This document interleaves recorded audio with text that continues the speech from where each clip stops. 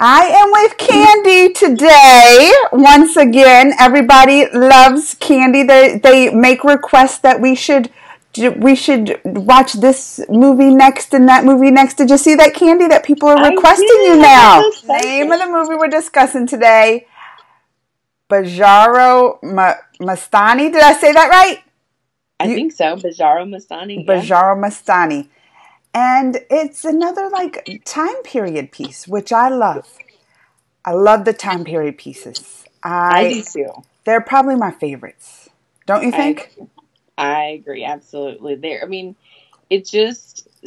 I think it shares a lot of the history of the culture and the traditions. I think I enjoy them more than the modern. When you first started watching it, you messaged me, and the first thing you said was, "Oh my gosh, he is so hot."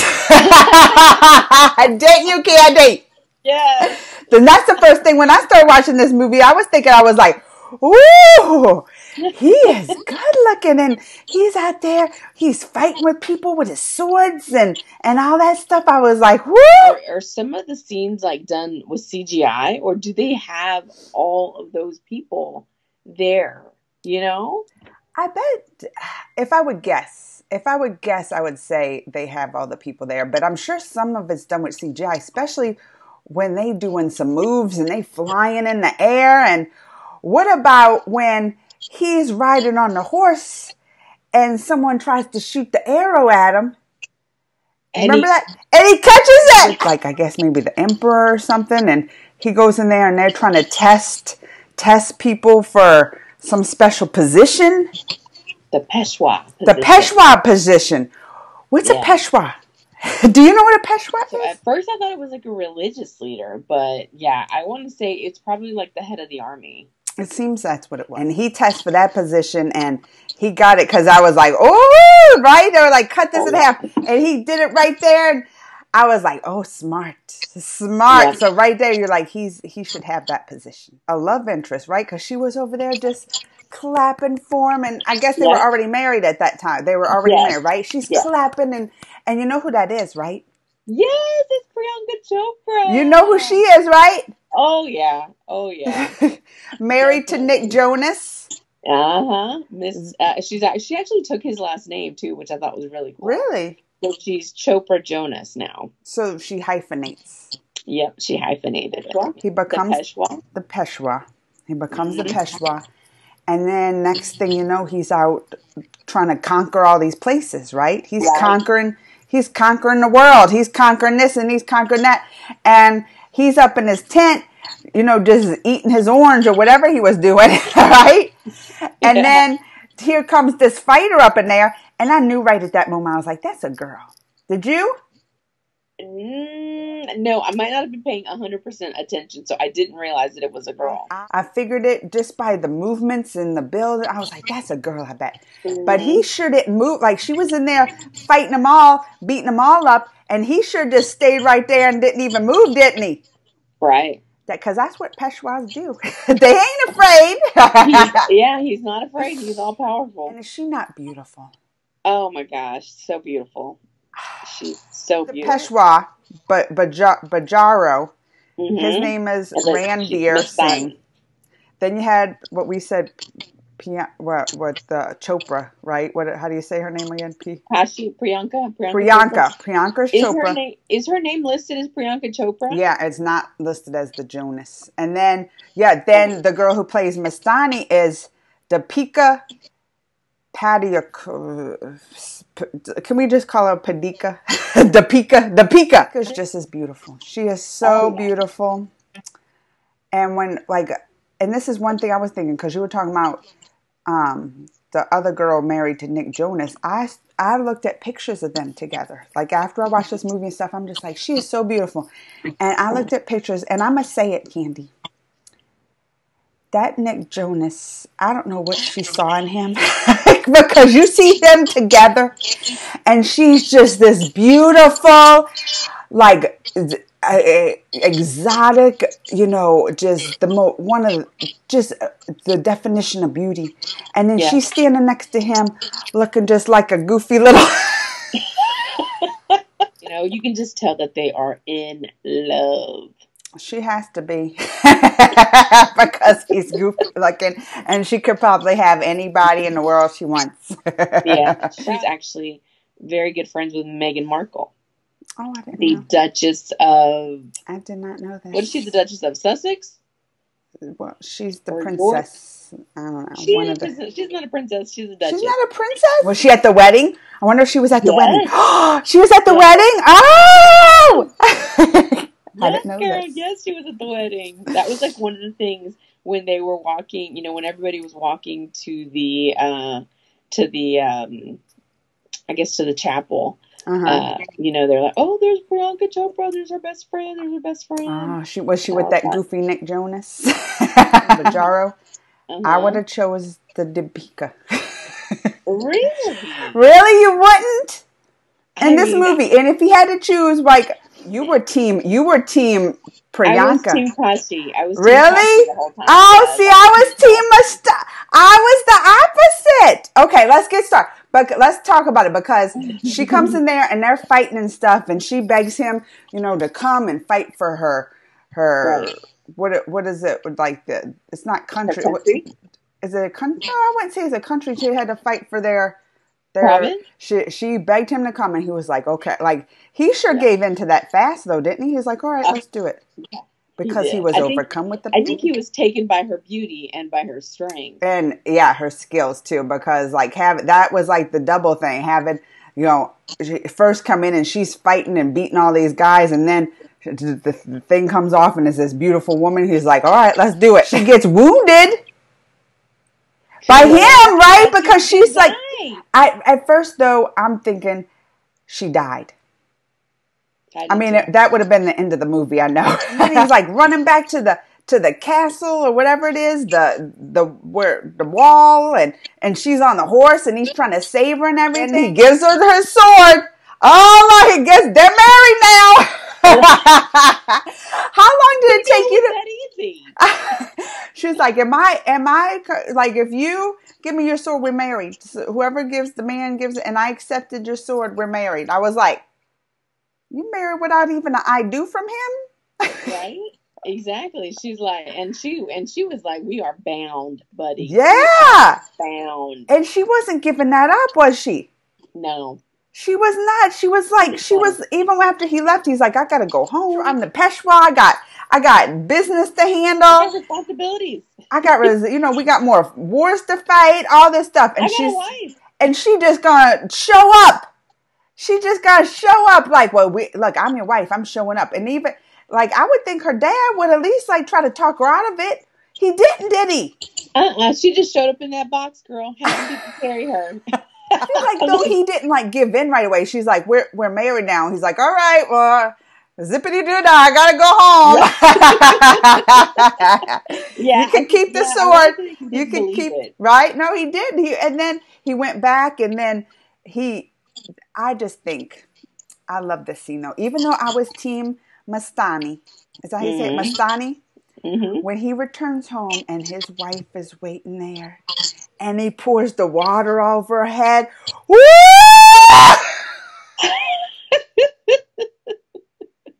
Candy, I was telling my husband, why don't you pour water on my head?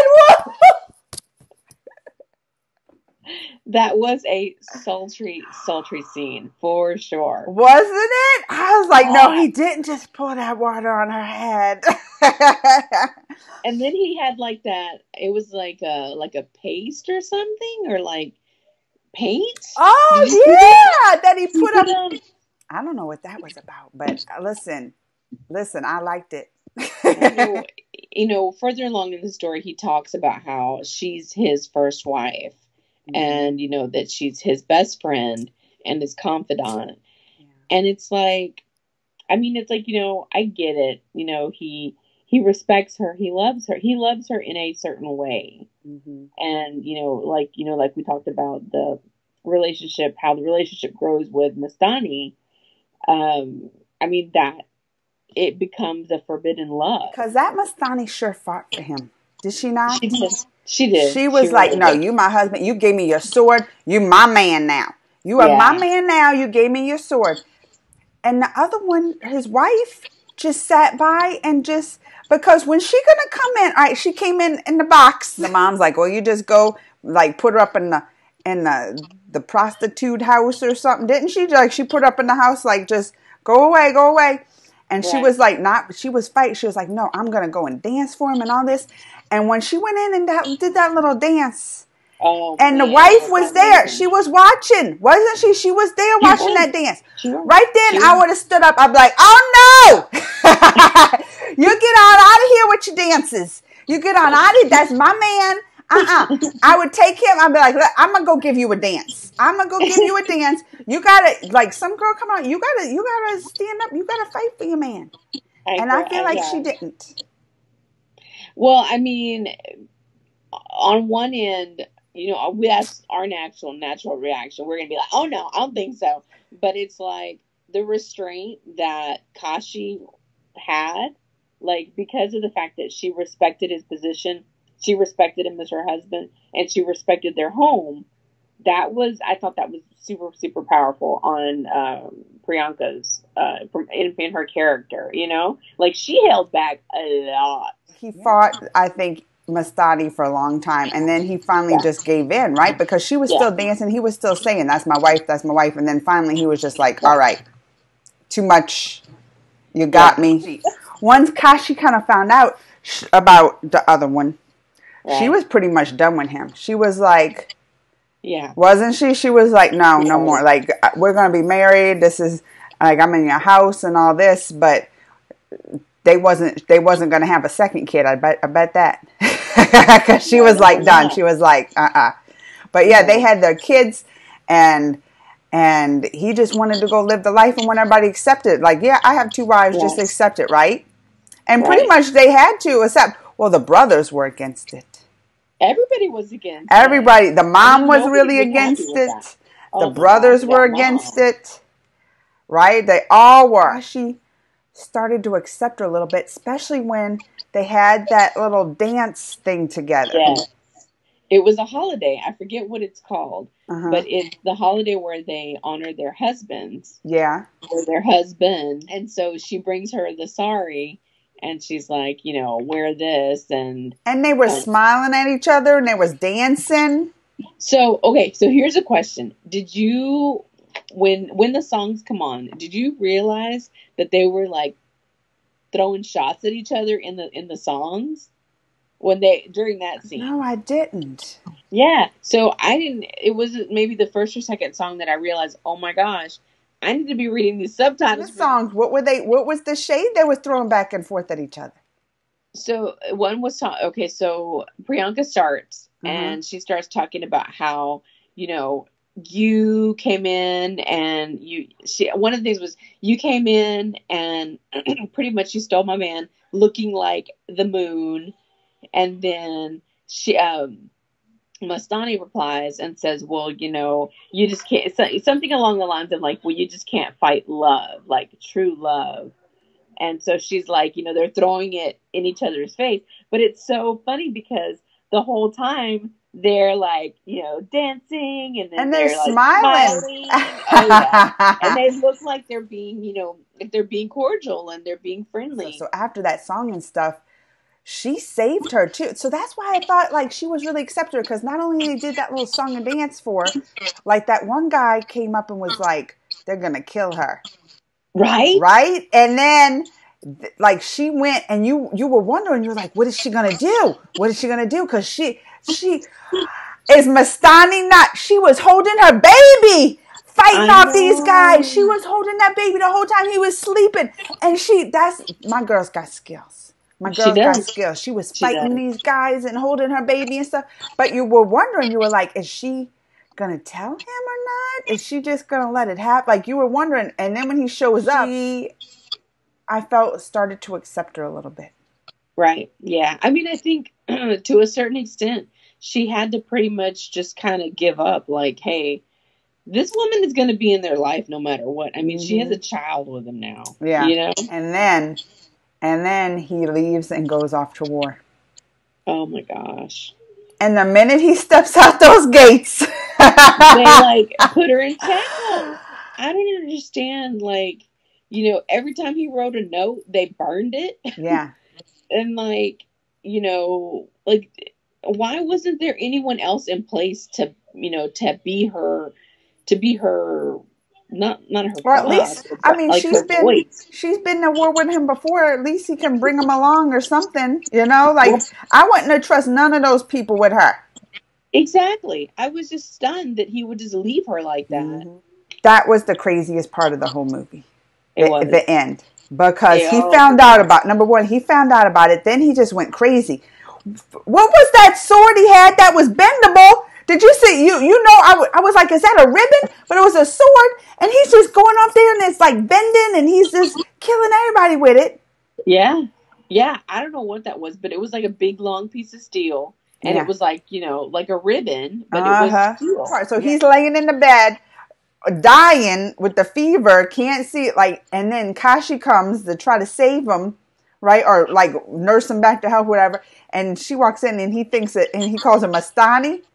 Oh my gosh, yeah, like that was probably like the final dagger in her heart. I know. But still, she still tried to, even after that, she still tried to save him, and she was like talking about him, like, we got to release her.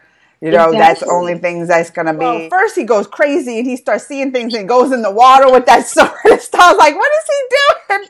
Yeah. But then it goes back when he gave her that little, you know, goodbye, you know, message when he was going off to war, and when the leaves blow, and then the leaves start blowing and the sky turns orange and all that kind of stuff. Mm-hmm.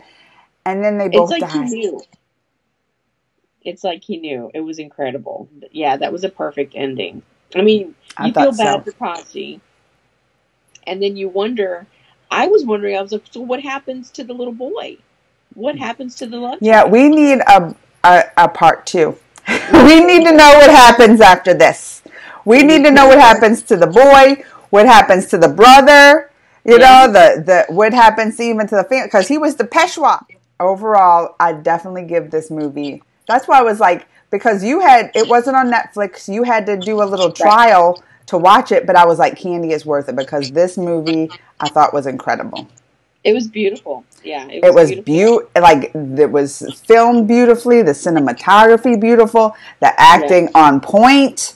You know, the music, the cost, just everything, the story, just everything about it. I loved everything. So that's why I was urging you. I was like, you have to watch this. It was fantastic. The colors, the scenery, just, everything. It was incredible. The choreography from the dance scene. Yeah. Just so many people in those scenes, you know? Mm-hmm. It's incredible. And we love doing this, don't we? It's fun. Yeah. And I'm glad I have someone here in the States that's my Bollywood movie watching partner. It's nice to have a Bollywood movie watching partner.